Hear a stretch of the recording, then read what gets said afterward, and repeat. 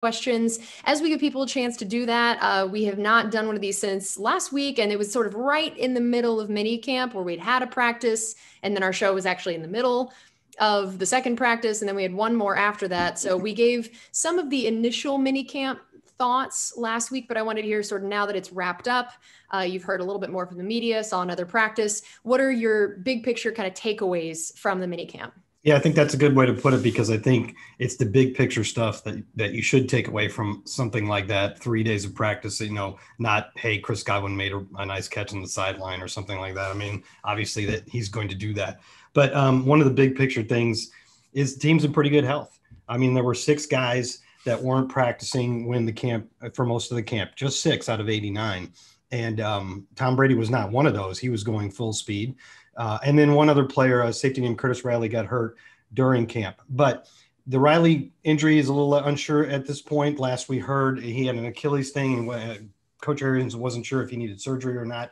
But everybody else, from Jordan Whitehead being a couple weeks away to Jalen Darden being very close to returning, all the other 6 guys, Coach said would be no problem for training camp. So the Bucs should enter training camp in really good shape. And along those same lines, it's kind of a disjointed offseason, right? I mean, not a lot, the OTAs were mostly just young guys. Veterans were working out with Tom Brady. We were finding out along the way what we were going to be able to do. There was fewer OTAs than ever before. And so you could have expected possibly when the whole team for the first time since the Super Bowl gets back on the practice field to practice, that it would be a little ragged, right? But they looked pretty good. I mean, the Bucs looked, according to Bruce Arians, like they're where they need to be heading into training camp. And, that probably says a lot about what teams need to do in the offseason. And I'm not sure coaches and players completely agree on the final answer there. But I think it's just my biggest takeaway is that the Bucs are in good health and ready to go for the start of training camp. And I feel like a lot of times we're talking about position battles that are happening in mini camp and that we're looking forward to in training camp. Now, when you return, all 22 starters, all 3 specialists. I don't know that debate is quite as spicy as it has been in years past. But what are some of the position battles that could still happen, whether it is for a starting spot, as slim as that might seem, or just those roster spots down there at the 51, 2, 3 area? It's definitely the latter. And I think it was on the last day on Thursday, Coach Arians after practice said something about some pretty good battles. And I think somebody in the crowd misunderstood a little bit and asked a follow-up question like, what starting spots are you talking about being up for competition? And Bruce said, oh, no, not starting spots. Those are pretty much set. And coaches don't say that a lot. They like to say, hey, every spot's open for competition. Right. But I mean, we're being realistic here. So we're talking about a little bit farther down the depth chart spots, but they're still important. Those are still important battles, and they're still going to be fought pretty fiercely. Like, for one, there's a pretty much what looks like a one-on-one battle for the punt return job between the veteran Jaden Mickens and the rookie Jalen Darden. But then there's also like the 5th cornerback, or will there be 6 cornerbacks? The safety position, the depth there after Andrew Adams was one of the few guys that left. Like, at corner, they liked Herb Miller a lot. They elevated him for the practice squad several times last year. And I think he'll be battling to maybe get an actual spot on the 53-man roster this time. You got the rookie, Chris Wilcox, the 6th-round draft pick. And then they added some veterans, including Antonio Hamilton, who was on the Chiefs during the Super Bowl and has really played a lot of football and would help right away on special teams. So there's going to be a lot of competition there. At safety, you got Raven Green from the Packers, who really did some pretty good work for Green Bay, just had a little trouble staying on the field, due to injuries, which is why they let him go or didn't sign him as a restricted free agent. And then, of course, as I said, another one of those, Curtis Riley, another one of those safeties got hurt. So that kind of muddies the picture a little bit. And then coach said Javon Hagan last year, it was a guy who spent the entire season on the practice squad, did get to play a little bit in the NFC Championship game.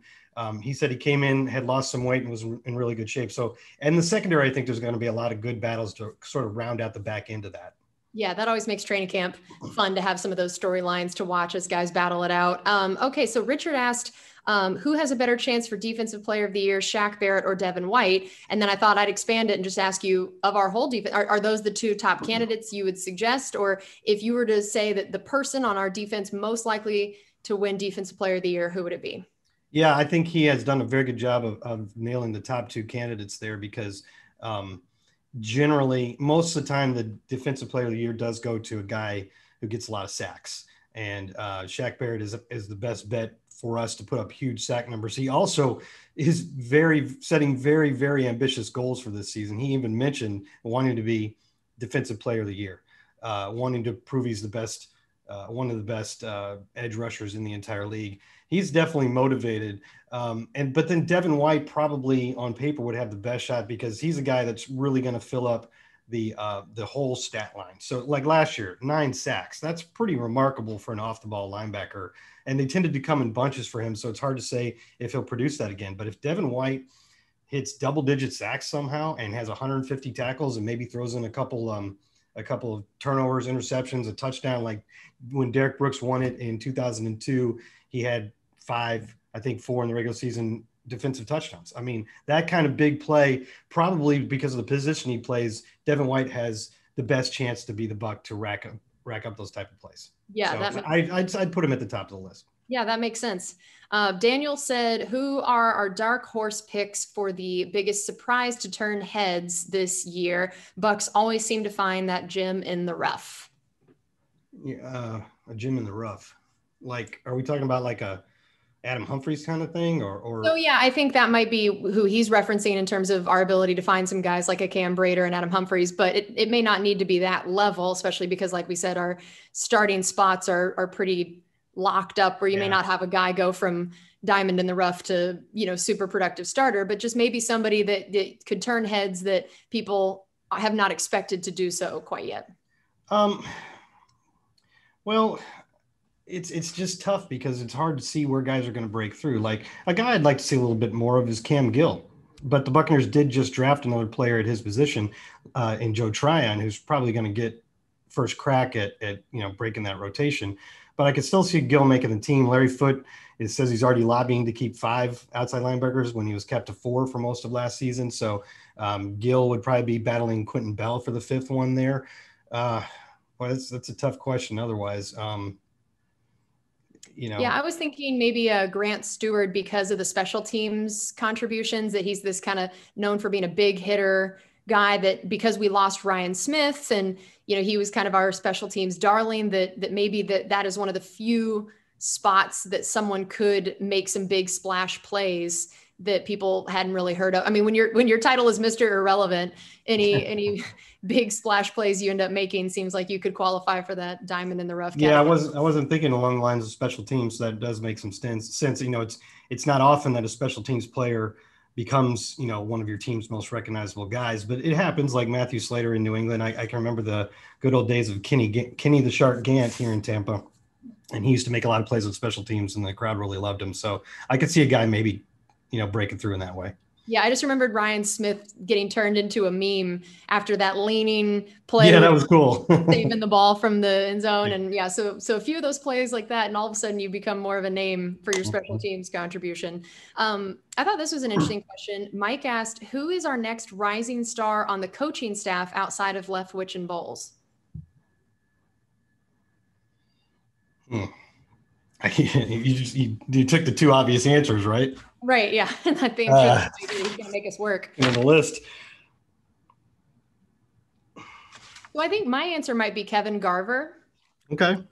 That he's a guy that's still, young. And I think The Athletic maybe named him to their list of the 40 under 40, kind of like influencing the direction of the league and all of that. And I mean, he already did work with Larry Fitzgerald in Arizona. That seemed to go pretty well, although maybe Larry Fitzgerald was just a ready-made, already prepared to be an amazing player. And then of course he's done some amazing things here with a very loaded wide receiver room. I feel like he's a guy that now has worked with so much talent that that could give you some kudos around the league and maybe be a bit of a rising star. What about a guy like Casey Rogers, the defensive line coach, who instead of thinking this is like who's the next possible head coach on this roster, you go through the progression. Like if Todd Bowles gets a head coaching job, could Casey Rogers be in line to potentially be the next defensive coordinator? Yeah, I think Casey just won defensive line coach of the year, right? Yeah, he won some award for his coaching. So I think he's probably a really good answer to that. Yeah, that's a great point. Okay, our next one was from Mitch, and he asked, or wait, no, I read the wrong one. Michael asked, does Kyle Trask look capable of being a starter after Brady leaves? Well, no, not yet. I mean, we definitely haven't seen enough of him to know that yet. That's obviously what the team is hoping happens. And he's done some impressive things and he's looked like a rookie at times, but it's such a small sample size that, yeah, I don't think we can declare that yet. You can say, though, that he fits the mold of what the Buccaneers were looking for in a developmental quarterback. I think they like his arm and his style of play and his brains. And I just think he's a guy, as Coach Christensen said, they're going to be bringing him along very deliberately and slowly. And that's the way he's choosing to learn right now. So it's going to be a while till we can make proclamations like that. But I do think that is sort of a tentative plan for the succession, and we'll see if it works out.